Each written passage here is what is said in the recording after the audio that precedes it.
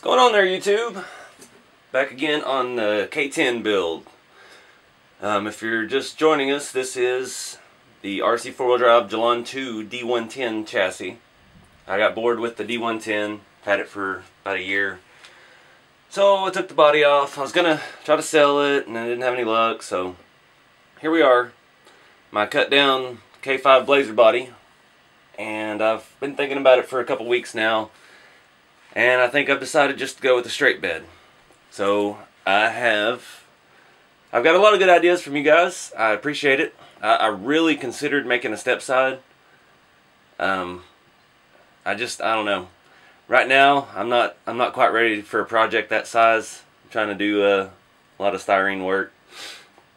And I've started to see more and more of these kind of builds online and seeing how other folks are doing it, so I've got some ideas and I think I'm ready to hack up my extra Blazer body for it. Yeah, so first we'll talk about the wheelbase here. Alright guys, so I've been getting a lot of ideas and tips and people talking about using clodbuster parts with this, and instead of having to type it 100 times in the comments, the clodbuster body is small. The clodbuster body is the same exact wheelbase as the Hilux body. So that being said, this is 1.5 inches, almost 2 inches longer than the Trailfinder 2 wheelbase, and the Blazer body fits the Trailfinder 2 wheelbase, but it is nowhere near the length needed for a truck. See, this is what was cut off of here, and for it to be an actual truck bed, it needs about 1 inch added into it. The Blazers in real life are really short wheelbase, two-door.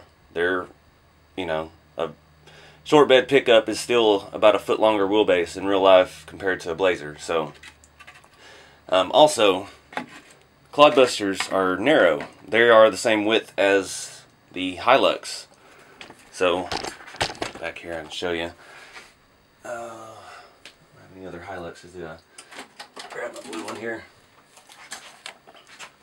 So you can see how much wider, maybe, this bed is almost 1 inch wider than the Hilux bed. So our clodbuster bodies are roughly the same width as the Hilux. That's why those parts really aren't interchangeable. But you know, it's a good tip. I'm not dogging anybody or anything. It's always good to, you know, you're thinking, getting ideas and thinking outside the box. That's what makes this hobby so fun. So obviously my idea originally was to cut and add on to this bed, but that was just trying to save my other body, so I decided I'm just going to go ahead and hack the other body. So what I've got to do is figure out how much of this I need on here still. I'm going to figure out my wheelbase, and I'm going to cut through the door, and then we'll sand and fill the door handle holes and the body line, or the door line, and give us a bed. And that's what we're going to focus on in this video. I'm not going to worry about extending the bed floor or anything just yet. I just want to get the wheelbase right and maybe figure out how to get the bed on this chassis. From the way it looks, the bed floor should sit right on top of these Gelande 2, the rear shock hoops, but they're the only thing that stick up that high, and I don't know exactly how I'm going to go about mounting it yet. Maybe a custom bracket or something, because there are holes for the what do you call it, the topper that goes on the Blazer to mount through the bottom, so we may be able to utilize something on the chassis and mount up into it that way. But first I'm going to go ahead and try to eyeball this cut and see where we need, how much we need to add to it. Alright guys, after some careful measurements, whatever, it's early, I'm stumbling with words. I'm at 9 1/4 from the back furthest point on the bed where the tail light goes to just on the edge of the recess for the front hole of the door handle. And I just measured off the bottom back and the top back. I got both sides marked This cut will be easy. I can just, you know, straight across that. Trying to decide if I want to use the Dremel or the hacksaw. Hacksaw's going to take a while. The Dremel will be messy. Yep. We'll see what happens. Alright guys, I opted for quick and messy. Those shock hoops are going to give me a little trouble. It's not quite as, nothing set quite as low as I was hoping it would. But, yep, in the meantime, I'm going to go ahead and use my bench sander, smooth out those edges since they're so jagged and nasty from the Dremel.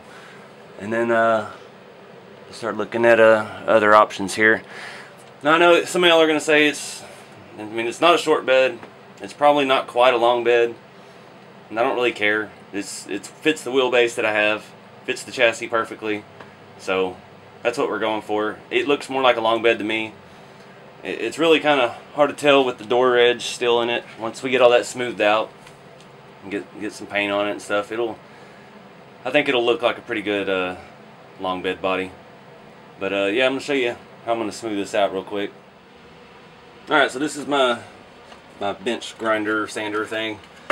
It's got flat disc here, belt up here. So to get the sides even, which they actually are pretty even right now, I'm just going to hold it on there, try to sand it smoothly. Hopefully you don't do anything bad here.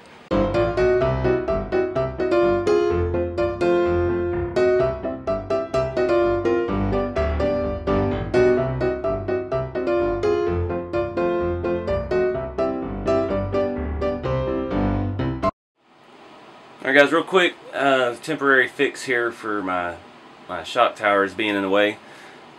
These are the rear shock towers. They're one that ends longer than the other, and they're a little bit taller, so I have a bunch of these extra TF2 front shock mounts since I've replaced all mine with Gelande 2s, and they are a little bit shorter and they're even, so it's about a 1/4 inch lower and it's angled forward a little bit. For now, that's what I'm going to do. I think that'll get it down enough to clear the bed floor. So I'm going to swap the other side out, and then we'll start looking at mounting this thing. Alright guys, so that's where we're at. I realize now I'm out of body filler. I use the Tamiya putty most of the time for this type of stuff. And yeah, I still have no idea for mounting. I've got something wedged between the frame rails pushing the back of it up. But it is sitting on the shock hoops that we swapped out, and they do fit pretty well. So it's the right height for the bed. Still need a little cleaning up my edges. I guess whenever I close the bed in, I will hopefully be able to make that smooth. I think it looks pretty good. Since I did change the shock mounts, the rear suspension is jacked up a little bit. I cranked the coilovers up a little bit. I need to go a little bit further, and still need to do some work on that, but I want to get it down to a more stock looking height. I'm probably going to have to change shocks. I think I may go with more of a stock looking, like a RC4wd ultimate scale shock or something. Just have to see. I still don't know if I want this to be like a crawling rig or I just want to be another scale truck. I always say I want to build a hardcore crawler, but it always turns out scale. But that's my curse, I guess. But let's see. Get you a shot of it. It's pretty good looking. It's not quite, like I said, it's not quite a long bed, but it's longer than a short bed. But I think it'll be all right. So get back here to the back. See the light over here. The chassis rails come out right level with the body, so that worked out pretty well. They don't look quite right because the Gelande 2 rails are so thick at the back, but it'd be cool if I could find some kind of big chrome redneck bumper to put on there. Feel like a ranch hand or something. But yeah, once I get all this stuff sanded down, smoothed out, get the keyhole off, fill that door seam, it'll start looking more like a bed. But anyways, that's where I'm going to end this one. I got to get some more supplies before I can really go forward with it. So anyways, thank y'all for watching. Please like, subscribe, and share. Be sure to follow me on Instagram for sneak peeks of videos to come. We'll see you in the next one.